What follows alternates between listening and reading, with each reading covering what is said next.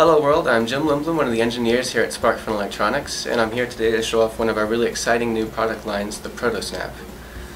If you've ever done any sort of hardware prototyping, you know what a headache it can be to mess with all the wires or the soldering or the breadboarding, whatever you might be doing, and that headache is further augmented by having to troubleshoot it if you're looking for shorts or opens or whatever.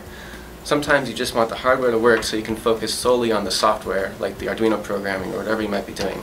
So we did a little brainstorming and tried to come up with something that would teach the software side of things but would allow you to ignore the wiring and the hardware, at least initially.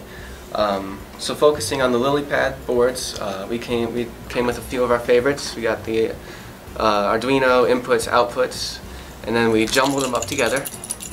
And out of that jumble came the ProtoSnap LilyPad development board.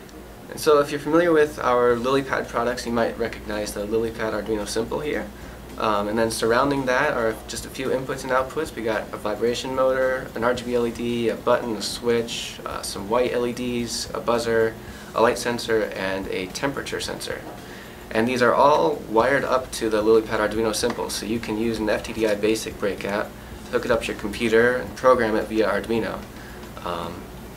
And you can do all of that without having to mess with any wires or sew or solder or anything. And then once you get to the point where you feel like you've got all the programming down, there's nothing left to be learned from this current configuration of the ProtoSnap, you can break every piece apart and they each become their own individual LilyPad board.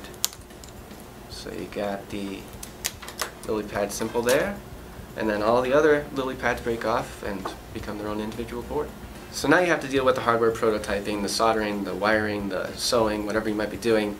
But you've got this great range of boards that you can incorporate into any project, and you've got the software down so you can focus on the hardware a little bit more.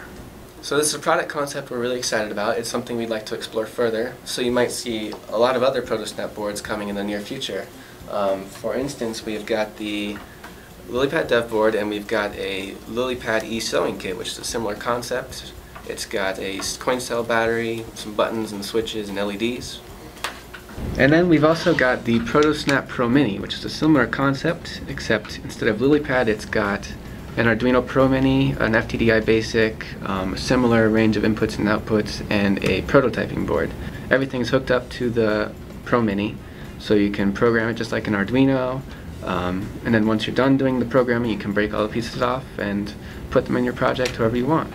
So we think these are all great educational tools. In fact, we used the ProtoSnap Pro Mini to teach an Arduino focused class at the I/O Festival in Minneapolis not too long ago.